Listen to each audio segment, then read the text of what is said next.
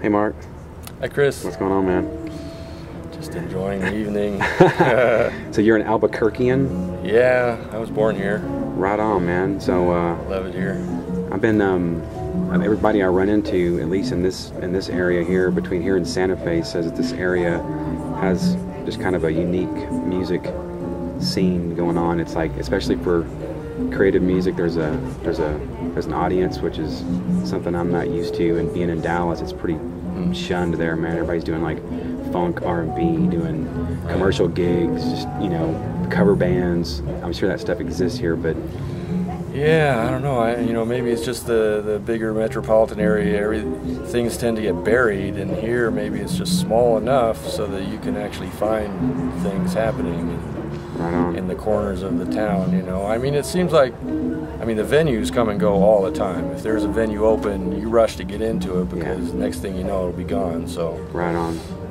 But it just keeps happening. You know, there's something about New Mexico where people just they just have this creative spirit and they just keep going, even though the economics aren't there. But hey man, nobody can. It's hard to make a living being a musician, man. I know that even the best musicians are just struggling. So usually have a day gig or something.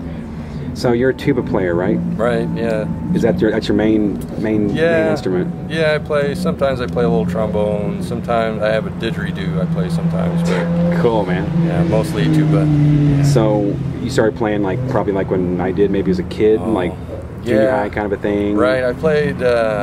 First time I played tuba, I played sousaphone in 6th grade, and then in high school I played mainly trombone. Right on. But then after I graduated from college, I started playing tuba, and I've been focusing on that ever since. Cool, cool. And as far as like the kind of music you're really like, if you had a choice, like what would be like, this is what I would like, this is the kind of music I would like to play. Probably your original compositions. That's what most musicians would probably say, but right. I have a quartet that functions basically as a vehicle for my own writing, and that's probably the most important thing I do. But I do, Jeff, I enjoy playing with Patty, and I do a lot of things in more kind of improvisational settings, which I really like as well. Just jumping off into it and just interacting like free with the musicians. Improv type things, And I've actually, for a number of years, I've been in a group here it's a group that does that. It's a trio, but we always have a guest player with us, so we always perform as a quartet, and it's always changes it free improv. Another ingredient in there. Yeah, that's the way it's supposed to be. Yeah. I totally dig. I got a duo thing that we do with the drums and trumpet thing I was telling you about, and then we always try to invite a guitar player, even another horn player, but guitar, keyboard. My drummer likes playing with another drummer, even doing a two drummer thing. Right. Which is tough, man. If you gotta get the right personalities there. You definitely have to get the right one. And you gotta work together, and that's just that's the way musical language is supposed to be. Working together and making sense out of everything, I guess. Yeah, and then the stronger players, they take it more into the areas they're into, and it's really great to always have kind of a guest wild card in there, to shake things up. Besides the music stuff, man, it sounds like you're pretty busy with music. How often do you get a chance to perform and play and use that outlet? Not a whole lot. I perform maybe 3 or 4 times a month, on various things. I play in a kind of a traditional jazz group that plays sometimes, and I really just like playing, and I feel like just about any type of playing is going to help the things that I'm most interested in. So I'm open to a lot of different types of situations. And, I know. I'm working right now on a music series that this is my 3rd year. That's called The Roost. Yeah. And it's a 2-month series, and it's one show per week for 2 months, and it's been going really well. We've changed the venue every year. We're in a new venue again this year, but I think it's going to be a really good space. Is that local musicians only, or are you bringing people in from other spots? There's a lot of traveling musicians. It's probably,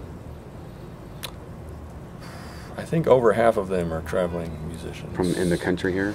Yeah, a lot in the western region, but not all. Mostly in the western region.